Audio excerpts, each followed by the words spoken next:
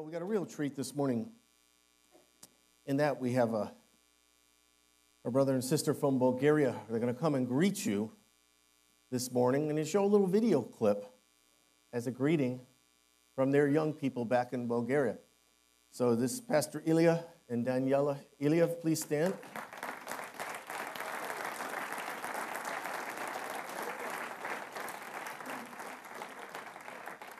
Of course, as you know, we're active in many nations around the world, and we have our fellowship of ministers and ministries in many nations, and they are our number one Bulgaria representatives. They have a great church in a city called Ruse, Bulgaria, and they are just precious and wonderful, and we're doubly thrilled that Gene and April Olin are here today. Our newest members of our fellowship. Stand up, guys.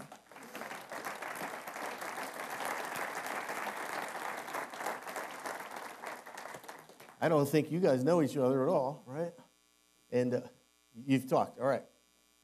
And so we're just grateful to the Lord for Pastor Ilia.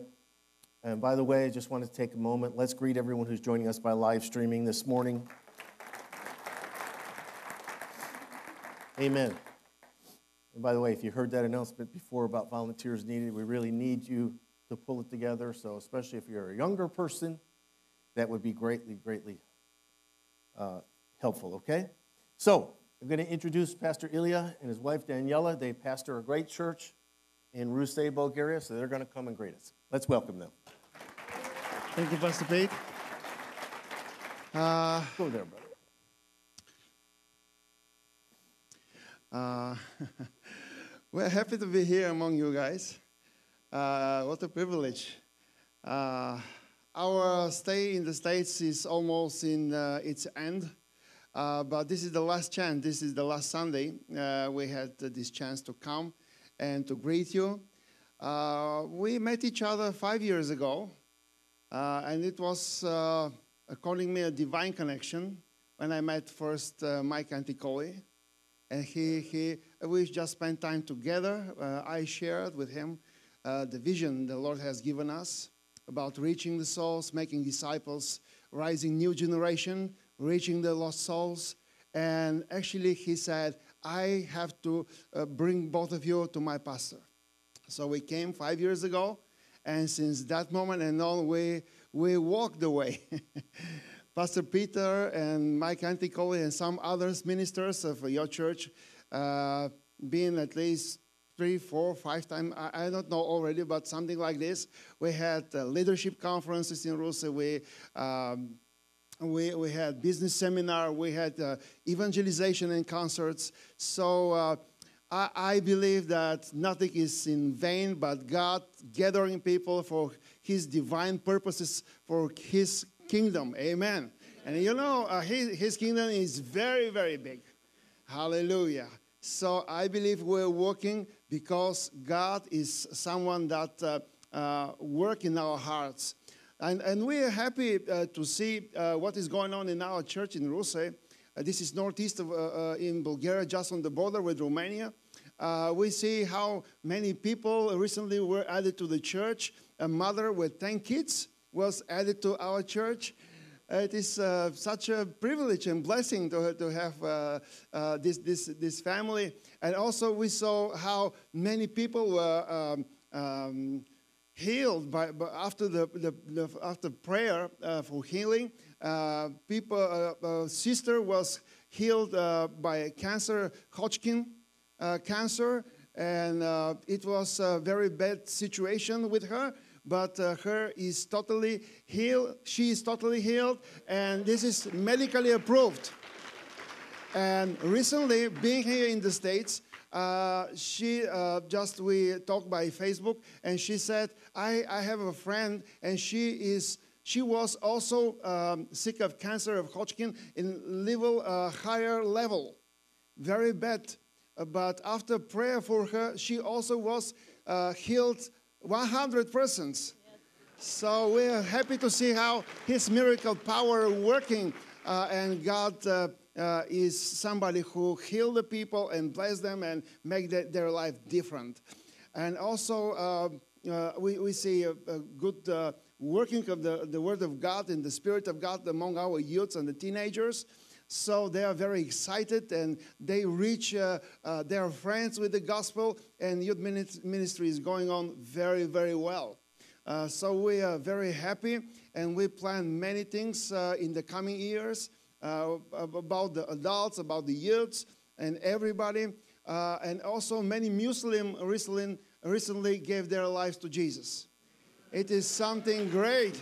You know, there is a population in Bulgaria around 1.5 million. They are Muslim. And Bulgaria is not a big country. This is 7.5 millions. So 1.5 are Muslims.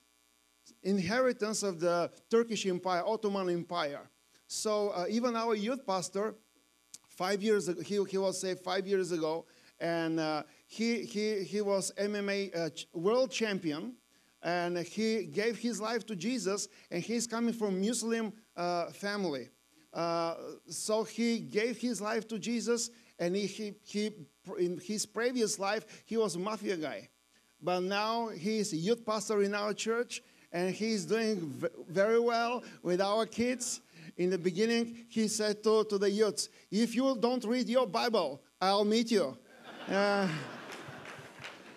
So he is a very strong guy. So, and his mother, you know, our youth pastor, 3 years ago, he had car accident. And his brother and his mother blamed the church that we are guilty that Allah punished their son because he turned from Muslim faith into Christianity. So they blame us that we are guilty. That he turned his life to Jesus. But now, after this heavy car accident, his mother was saved and gave her life to Jesus 4 months ago. She turned to Jesus. She was ready to burn the church. They were gathered together, the guys, MMA fighters, and they thinking about the plan how to burn the church. And the mother of our youth pastor said, I'm the first one. Let us go and burn that church. But one of these guys said, you know, there are many. We could burn their church, but they are all around. So you cannot stop them burning the church. So they stopped. It was the Lord, I believe. So we have many great miracles happen among the people in their personal life about their healings and whatever is going on. We see how God is great and faithful, and we are thankful for everything, what He did in our life and to you. For all the money spent for evangelizations in Bulgaria. We had twice extreme impact in Bulgaria, in the summer theater, and it was a great impact in the spiritual realm. You know, Bulgaria is not like America. We have to plug first the ground. It is not easy. We don't have a spiritual inheritance. We are the pioneers.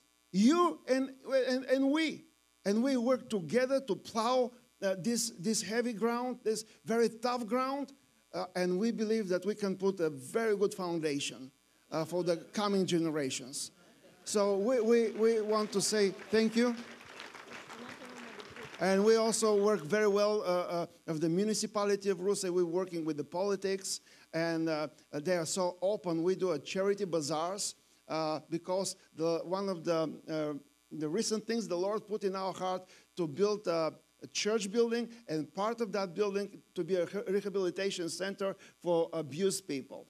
So rehabilitation give us for free the land in the park where we sell handmade souvenirs.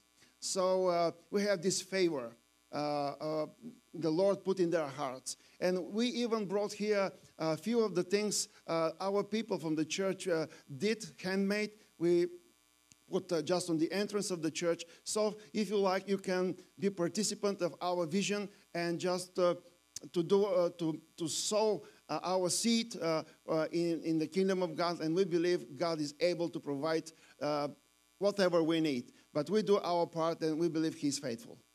Amen. God bless you.